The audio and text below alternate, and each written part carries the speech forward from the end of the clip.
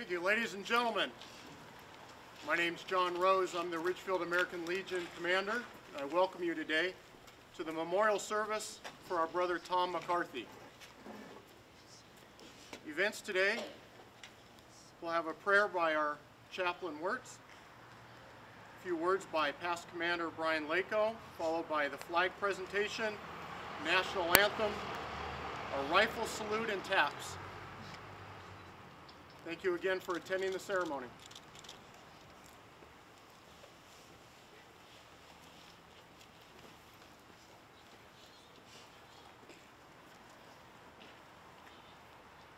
You would uncover, please.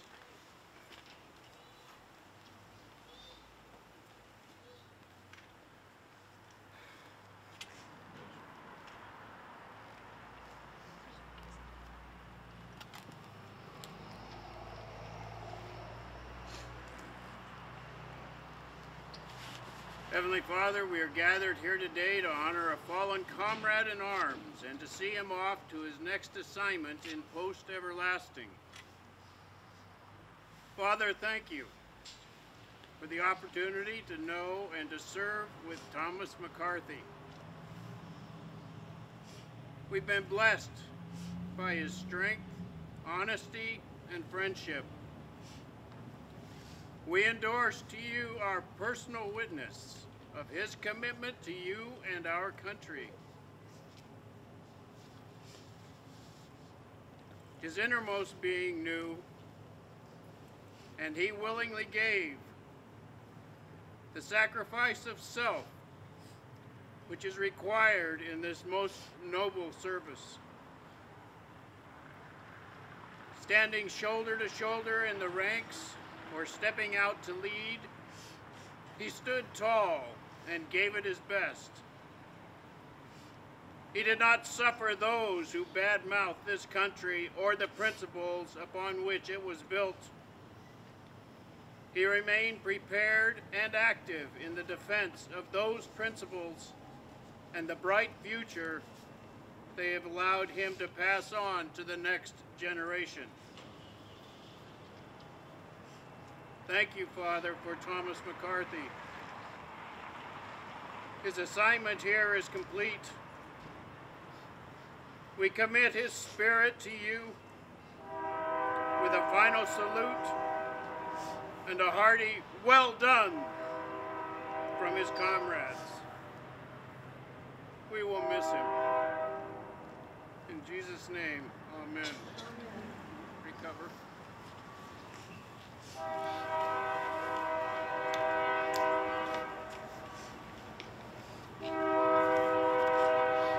And I'm Brian Lako, past commander of Post 44.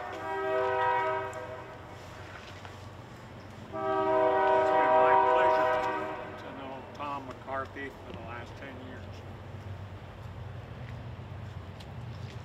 Past Commander Tom McCarthy, age 20, left his home in Santa Cruz, California, and from 1964 to 1968 served his country in the United States Navy. During the last years, he was off the coast of Vietnam on the guided missile light cruiser USS Providence CLG-6. The Providence engaged the enemy by bombardment with her 6-inch guns and missiles. During the Tet Offensive in 1968, she fired upon Hue and breached the wall, allowing for decisive action by the United States Marine Corps. SH-3 McCarthy was awarded the Vietnam Service Medal with 2 Bronze Stars, the Vietnam Campaign Medal, the Navy Unit Commendation Medal, and the National Defense Medal. 50 years ago, after serving with valor, Ship's Serviceman 3 McCarthy came home to Southern California. For the next 50 years, Tom continued to serve. The last 25 years, he and Sherry have given back and served in so many ways. For the last 10 years, Through his membership in our American Legion, Tom has given back to Ridgefield with his patriotism, his love of country, his love of our flag. A Marine once answered a question about what he feared. His answer was that he feared letting down the legacy of those who have gone before. The legacy of valor. Tom still serves in remembering the legacy. We love Tom and Sherry. We honor them and we grieve with Sherry. Tom will be remembered. His ID tag will be attached to one of our street flags forever. The legacy of valor goes on, remembering Tom and his service.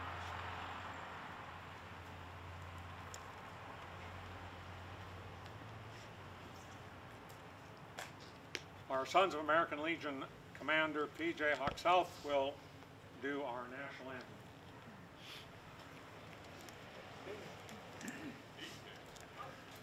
anthem. And salute. Patriot out there, who? Praise it, who? Please feel free to join along. Oh, say, can you see by the dawn's early light what so proudly we held at the twilight's last gleaming, whose broad stripes and bright stars through the perilous fight o'er the ramparts we watched were so gallantly streaming, and the rockets' red glare, the bombs bursting in air, gave proof through the night that our flag was still there. Oh, say does that star-spangled banner yet wave o'er the land of the free and the home of the brave? Order, who?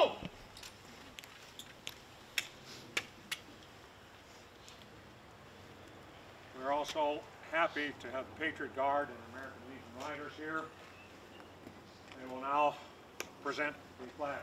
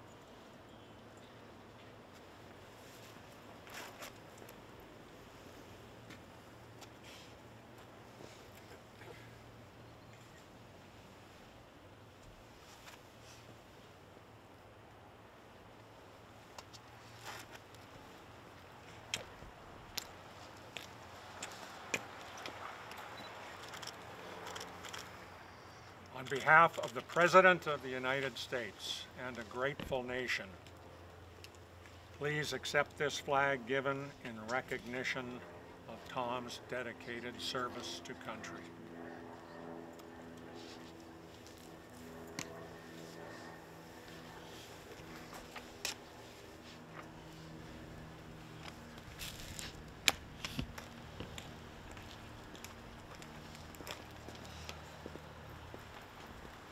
Within the folds of this flag, we'll place the brass of the prayers that were sent aloft in a volley of 3 in honor of our hero Tom McCarthy's service.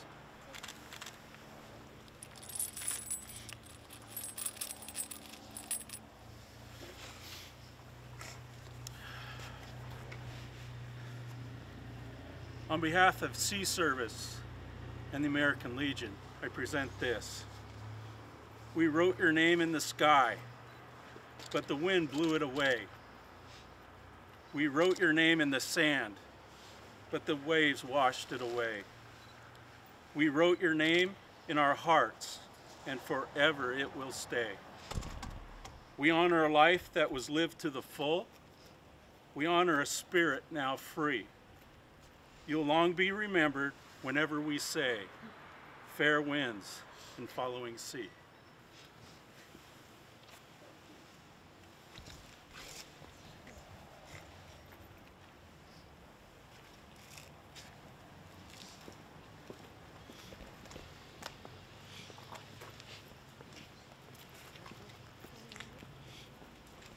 On behalf of all the patriots assembled here today, please accept this small token as our appreciation of our heroes' service and faithful devotion.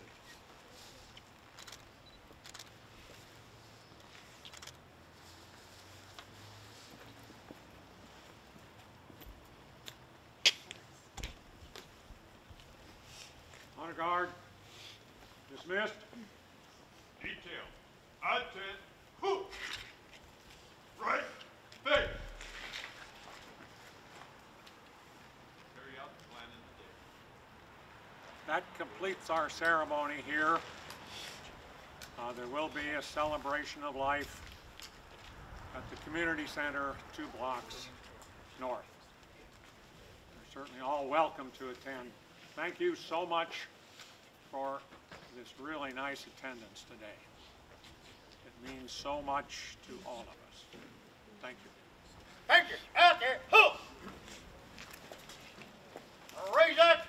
Who?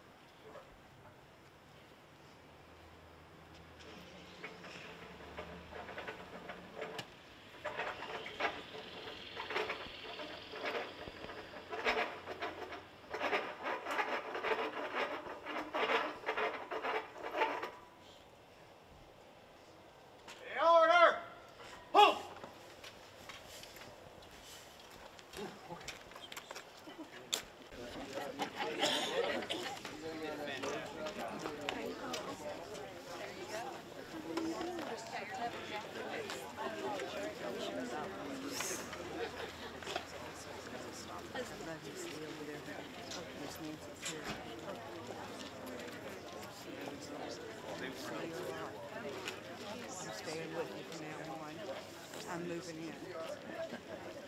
Good, good. That's cute.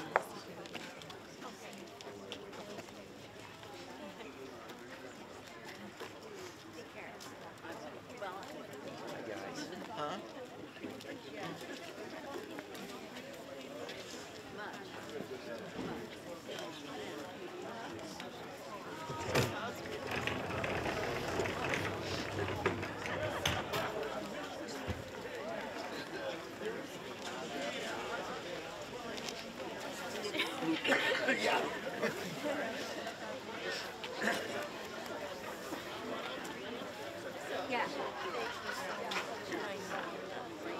I can't stay. I want to be here.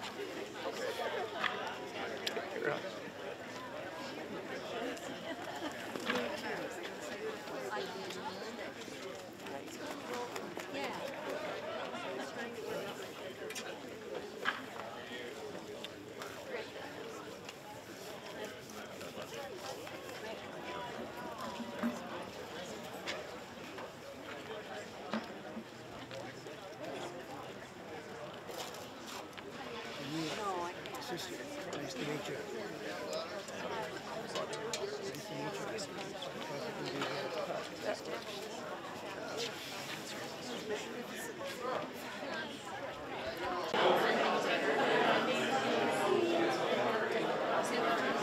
and family, we have gathered here today to celebrate the life of Thomas Paul McCarthy. Tom was born on June 26, 1944, North Dakota, and he departed this life at the age of 74 on February 11, 2019. He is survived by the love of his life and his best friend, his wife Sherry, who he married on October 15, 1993. He was a son, a brother, a father, a husband, and a friend.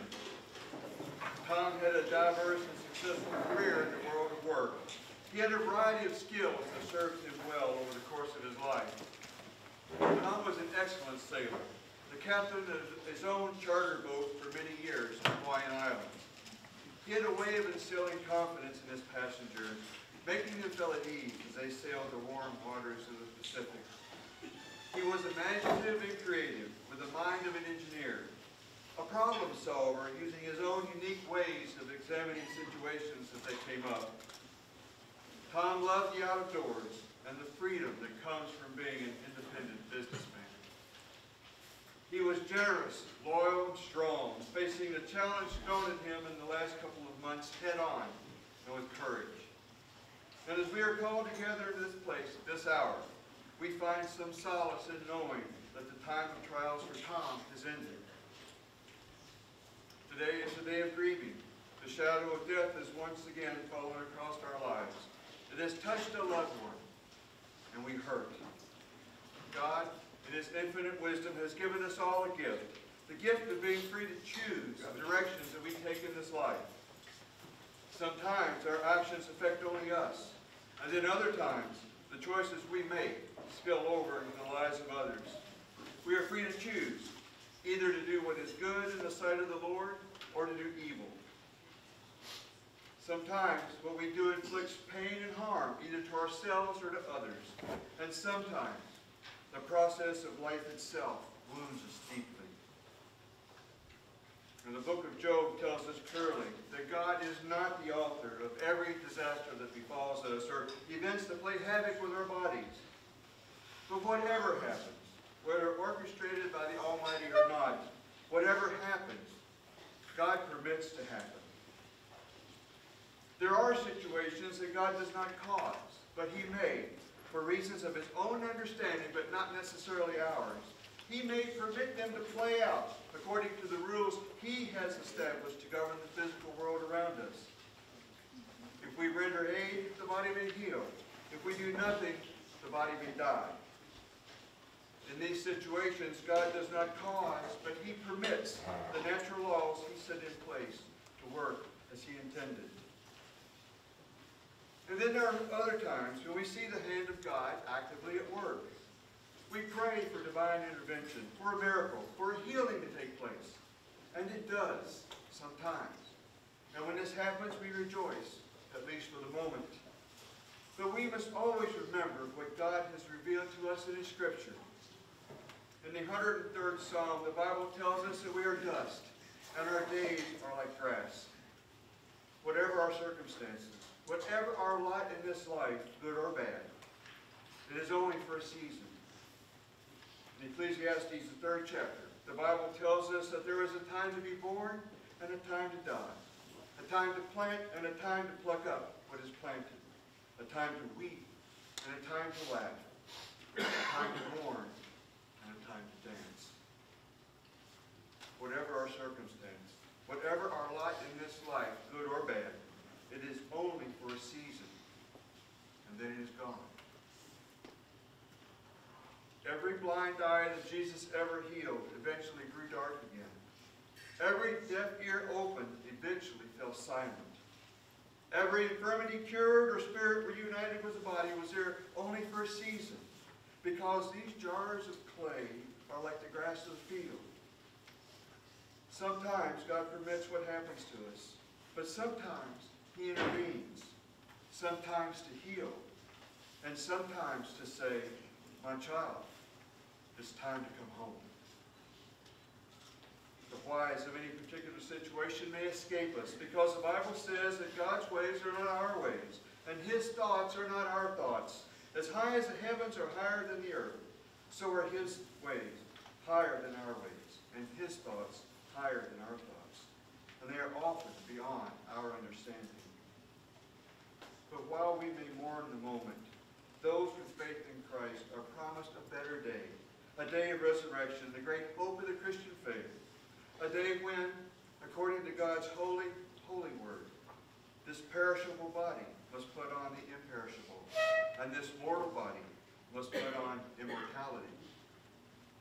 And when the perishable puts on imperishable, and the mortal puts on immortality, then shall come to pass the saying that is written, death is swallowed up in victory. O death, where is your victory? O death, where is your sting?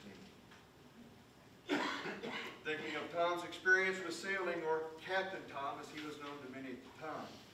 Thinking of this man and the trials of these past weeks brought to mind a poem written by Alfred Lord Tennyson, which is entitled Crossing the Bar. The poem itself is a metaphor for death, the first stanza of which is, sunset and evening star, and one clear call for me. And may there be no moaning of the bar when I put out to sea. Now the concept of crossing the bar may need an explanation for some. As the water from the land empties into the sea, an underwater wall of sediment can form where their currents meet the tidal forces. And this can form a natural shoal or a sandbar, which is both a blessing and a curse.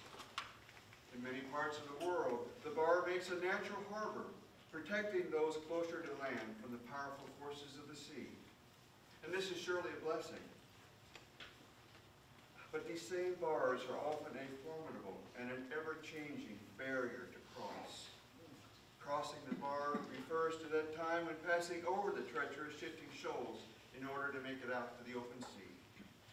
It is always a dangerous time, and in some cases, it's really only possible for the sailors to guide their boats across at high tide, or maybe with the aid of a giant wave. They rely on these to bring them to safety. Crossing the bar can be such a hazardous endeavor that in some places, local harbor pilots who know the harbor intimately come aboard and actually take the ships in and out. Now these harbor pilots are well aware that there's often a point of no return, a point where the pilot has committed to cross, and it will either pass safely over or meet with disaster. Once the ship has begun the crossing, there is no turning back. Tennyson ended his poem by writing, twilight and evening bell, and after that the dark, and may there be no sadness of farewell when I embark. For though from out our bourne of time and place, the flood may bear me far, I hope to see my pilot face to face when I have crossed the bar. In the spiritual realm, crossing the bar refers to getting the last stretch of our life here on the earth. It's the time before we put out into that great sea forever, leaving our physical life behind and going forward to the next. Tennyson wrote that he longed to see his pilot face to face, the one who will guide him safely across the bar, separating this life from the next. Later in his life, he explained that the pilot has been on board all the while, but in the dark, I have not seen him. He is that divine, unseen, who is always guiding us. This life and our understanding of it is like a harbor. It is a place that we know. For many, as one day blends into the next, it is a place of safety. We gauge our tomorrow by our past, and what has been will always be. What we forget, however, is that each and every day is a gift from God. Every breath that we take is the only one that we can claim truly is our own. What we forget is while the harbor is a place we cling to, each and every one of us will one day pass over that bar, out of the harbor we know, and into that great sea of eternity. In his poem, Tennyson wrote about crossing the bar, and he was absolutely right. If Jesus tarries, we will all cross the bar someday. The Bible reminds us that it is appointed for man to die once, and after that comes judgment. And this is one appointment we must all keep, a time of reckoning that awaits us all. We cannot escape this reality. And if crossing the bar is death, who better to serve as our harbor pilot than Jesus Christ, the Savior of mankind, who has made the crossing before us and stands ready to take us from the familiar harbor of the life we know into that great sea of eternity. Now we need to remember, we need to remind ourselves that death is part of our Father's plan to bring us all back to Him. This life is not the ocean of forever, but it's just a harbor. It's a place where we wait and prepare for that greatest of all adventures that lie ahead for each of us. That time when the eternal part of us, that which was made in the image of our Father, crosses the bar and turns again home. Tom has made this journey. And because we loved him, because we miss him, we mourn. But as we grieve, let us also rejoice. Rejoice for being able to know him. Rejoice in the memories of the time spent together. Rejoice in the richness that he brought to our lives.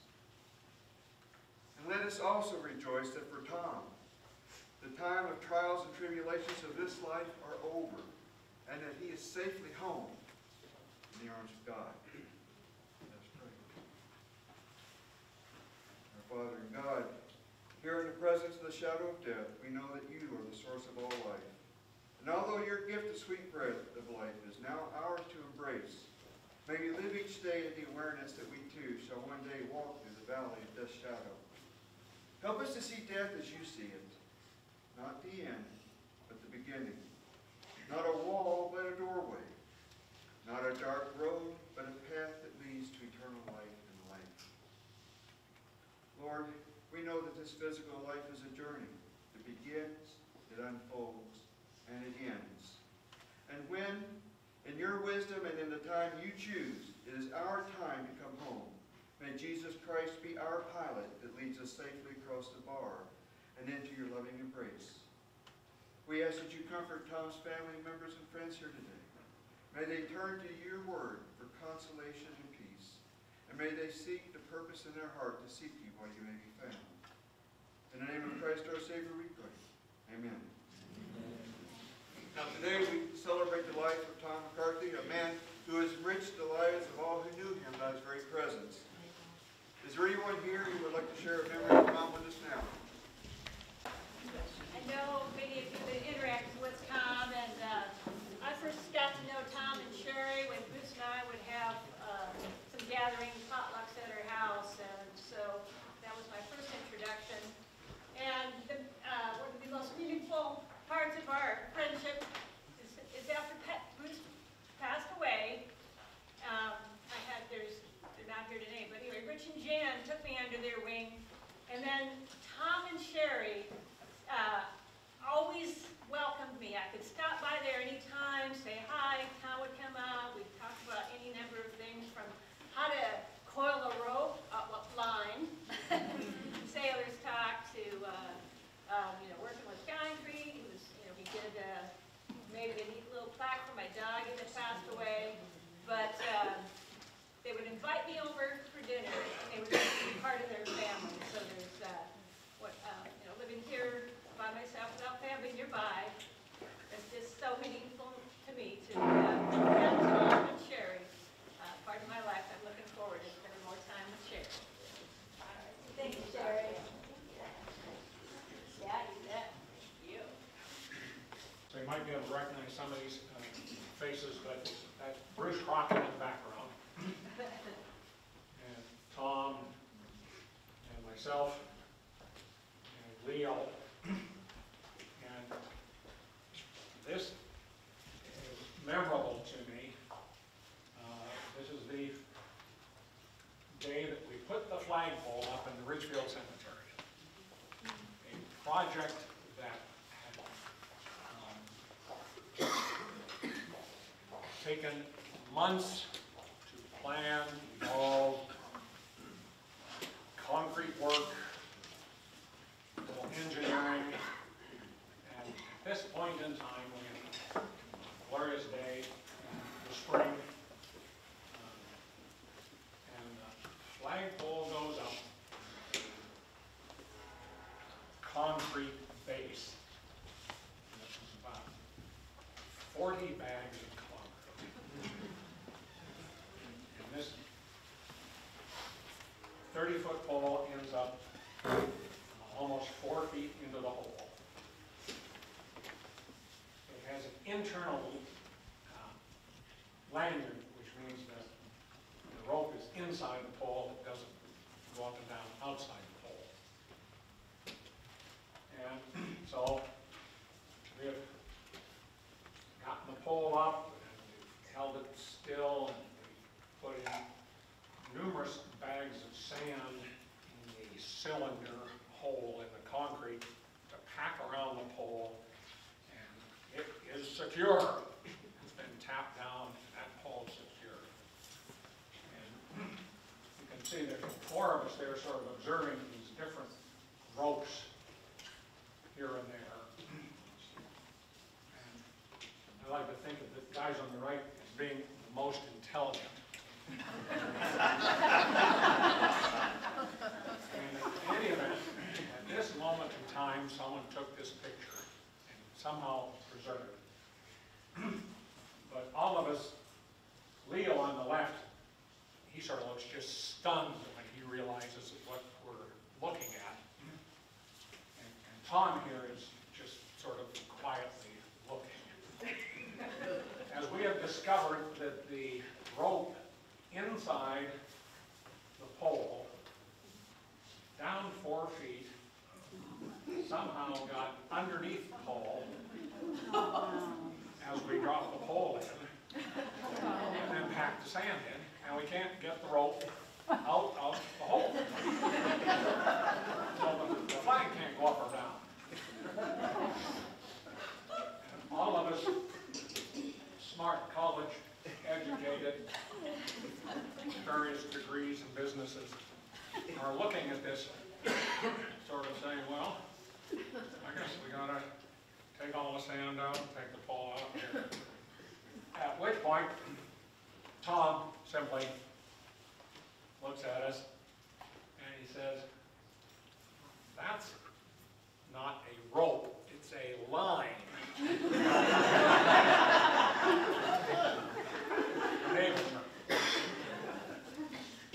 And he comes over, and then there's some spare buckets, and he stands up on one of these spare buckets, and he squats down, and he puts the rope over his shoulder and secures it some way, and just leaps up in the air, and by gosh, he freed the rope from the bottom of the hole.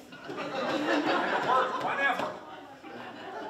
Tom saved the day. If he hadn't been there, imagine the trouble we would have gotten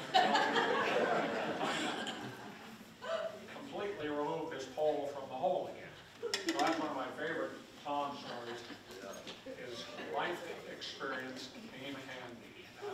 This is not a surprise to me because, like I said, he had his own way. You know, he didn't see things the same way everybody else did. He was quite the engineer without the degree. But anyway, that was my time. Here in 2012, knew no one, had no family here except for our immediate little family. And we got involved with the American Legion and were immediately adopted by Tom and Sherry. And they became our family here. And they still are a family here, some of it in our heart, some of it that we can hug and hold and be there with. But some of the fun things we did a lot of camping with them in their yard. And we'd all get together and circle the wagons and have campfires and just have wonderful times together, many memories with that. And then there was his birthday. Don had a birthday. I don't know where all the guys were. Do you remember where all the guys were? No, we can't remember where all the guys were, but they were somewhere. So all the girls got together and it was Tom and the ladies. And one of these slides up here was one of the pictures. So Tom handled that quite well. He just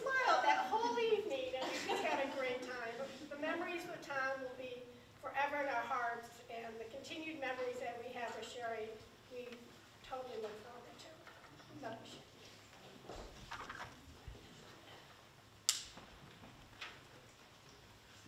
So, we were two guys that were always there, and Tom would always come over to the house and say, come on, you come in with me. And next thing you know, we're on the back of an auger or pulling a line or a rope, doing something that Commander Lako would want us to do. So, and never complain. There he is right there, laughing at me on the ground, pulling that wrench out. So, that was one of the days Tom and I were together. We spent a lot of time together. I loved being with him and Sherry. We'd go over the house for potluck dinners and campouts and that sort of thing on our street, North Carty Road. So we really enjoyed it. And Tom and Sherry were two, and Parker, that made it really special for us to be at. And we moved away, or I moved away to Hawaii, and but I'll never forget North Carty Road in Ridgefield. Thank you. I'm J.R. Campbell. I'm the brother-in-law of Tom and Sherry. And one of my earliest memories is when Linda and I had went out to Hawaii to visit. And first time meeting Tom. And they're living at the Slip in Honolulu Bay, Harbor Bay. And one of the first things Tom did, I could tell he's very adventurous, was he has a little dinghy that was tied up to the back of the boat, a little rubber raft. And he says, come on, let's go. And I jump in and we go out of the harbor. And about that time, you see a well come up and it spritzed out the water and stuff. It's just amazing. And then they took us out on a night sailing as well. But that was one of my first adventure things with Tom that I got to know him. I just want to tell you from our family, thank you for all your friendship, everything you've done. Thank you. We've been members of the American Legion up at Cape Horn for, I don't know, since 2001 or something like that. Anyway, we moved down here, and that was in 2010, I think, or something like that, or 9, I guess. Anyway, we came in as new members to the post here, and the first persons that talked to us was Tom, and he and I really bonded because we were both beekeepers, and so we were just talking bees all over the place, and honey, and I had trouble with bears getting into my hive. And also, I'm a master gardener and involved with the Vancouver Farmers Market, where Tom would sell his products there.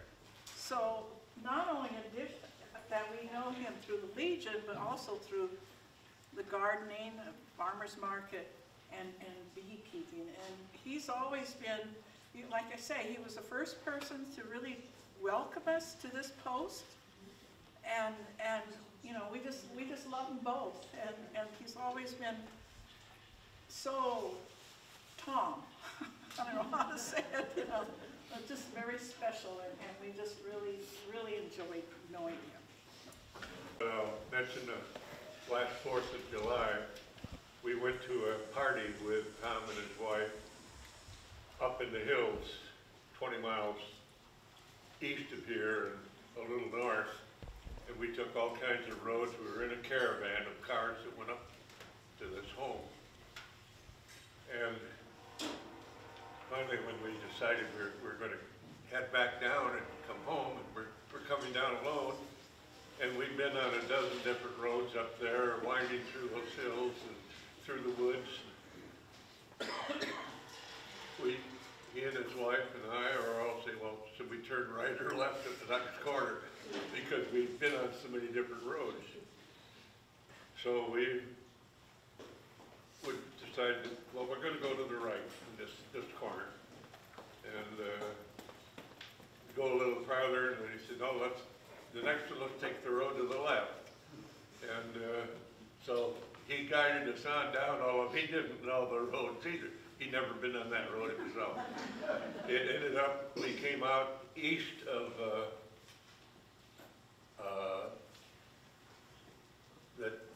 town east of here, Battleground. And we came out east of there, and he had his car just been painted, and it was all fixed up. We'd had the parade here in town, and then we'd gone to this home. And he kept saying, guys were throwing firecrackers at us along the road sometimes. He said, I don't want one of those on the car to spoil my paint job. And so we got down without a problem. We didn't take any more time getting down and getting up there, but I don't know how we got down. And he dropped me off at my home, he and his wife. That was my first introduction to meeting him, and that was just last summer. He turned out, he's quite a guy. So I got to know Sherry and I met Tom, and we spent many a St. Patrick's Day over at their house. That man could cook. He made the best corned beef and cabbage you would ever taste. He just awesome. And my granddaughters, when they were little, because they couldn't fit on his lap now, he used to take them around the yard and on the tractor. And so we have some really fun memories. We're Rick and Jackie, and we've known Tom for a few years through the Ridgefield market. We were side by side, and he had the uncanny knack of never showing up when it rained. And there we would be under our tent just soaking wet, and he was always there the next week, and I said, God, well, he made a mistake one Saturday, and it started raining about, 2 hours into the market. The next thing I know, his stuff is in our tent. We love that man. He always had this incredible hat. Like he was either wearing that hat or he was wearing one of these hats. And just every time I see a picture up there with his hat, it makes me want to smile. I'm Darren, and this is my wife, Juanita, and we've known mostly through American Legion. But all of this talk of food and stuff, Tom did have his own way of doing stuff, and he was adventuresome. And he and Sherry invited us over for dinner one night. With Alan. And so we thought, well, we'd just bring a bottle of wine and, do the normal thing. But we got there like 5:30 or so, and sat down, had a nice conversation, and they started cooking, and so, well, then it took a little longer than we planned. I think this was a new recipe that Tom was working on, because he hadn't quite figured out everything yet. So we finished the first bottle of wine, and then they brought out another bottle of wine, and I think we finally ate at about midnight, but we wouldn't have eaten anything by that time. We had such a great evening, we tried to figure out how to do that again, but we never got the chance. I met Tom and Sherry, well, Tom first, down when Vancouver Farmers Market was on like 6th Street. And we hit it off, and then hit it off with Sherry and everything. My husband he's retired senior chief Navy now. But I always remember Tom in that hat, flannel shirt, and comfortable pants and stuff. And we were always talking about, like, he was always thinking. And so when he decided to move his business from Battleground there in Duluth to his house, he's like, I remember him saying, well, I want it this way and I want it that way, and I talked to these garden designers and everything, and they want like $200 an hour. And I go, well, I could design